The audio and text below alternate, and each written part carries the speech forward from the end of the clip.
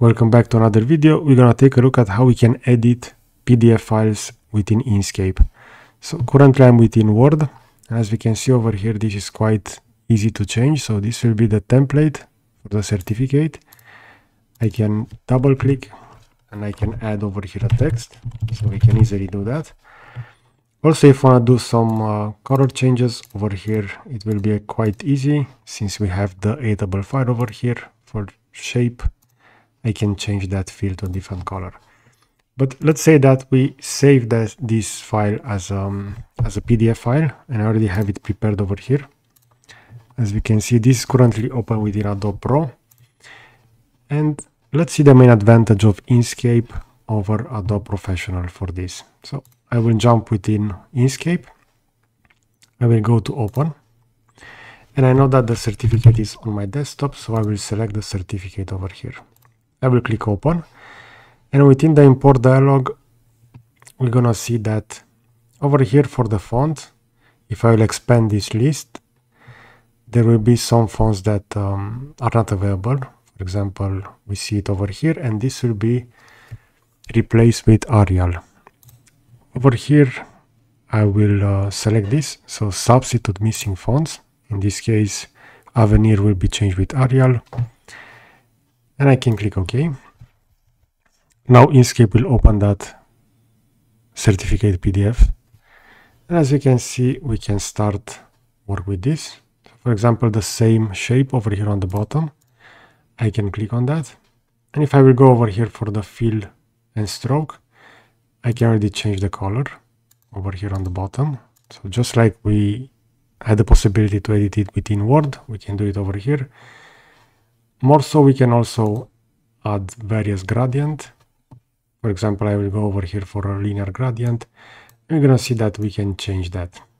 If I will expand the gradient over here, we're gonna see that Inkscape also add various gradients that were already added to this. For example, if I will enable this, and we're gonna see various gradients are already added within the converted file. And regarding text, if I will double click one of those text, we're gonna see that the cursor will change. And now if I will try to add something, if I will go all the way to the end, over here where I have title, I can type in space and I can add a new text. And as we can see, that will work perfect. But if I will try to add over here, somewhere in the, let's say in the middle of the text, we're gonna see that those new letters will not be properly positioned. So in order to change that, all we have to do is to select the text over here, and we need to go up to text, and we need to remove manual cairns over here. We see that with that activated, now we can start adding. For example, I want to add something new over here. I can type in text and I can clear that signature, that double A. So that's how we can easily change the text. We're gonna see, for example, that the text will be slightly changed in terms of spacing. For example, we have over here the program project name. If I will select this and I will go to text and I will remove manual kerns, we're gonna see that those characters will be slightly more close to each other. So we can always change the spacing over here. I can add over here 0.10, for example, and we're gonna have a similar distribution between those characters.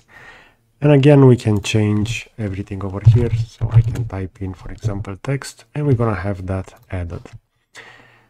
So this is how we can easily modify PDF files using Inkscape. And this is the main advantage of an open source solution such as Inkscape. We can do something similar over here within Adobe Pro. We can change the text, but regarding colors, we are not going to have that same control for the gradients and so on. And also, Adobe Professional is not a free software, and this is why Inkscape is better for this. Okay, so I hope you find this video useful. I will position a similar video on the left side and a subscribe button to the right. So that's it. Thanks for watching.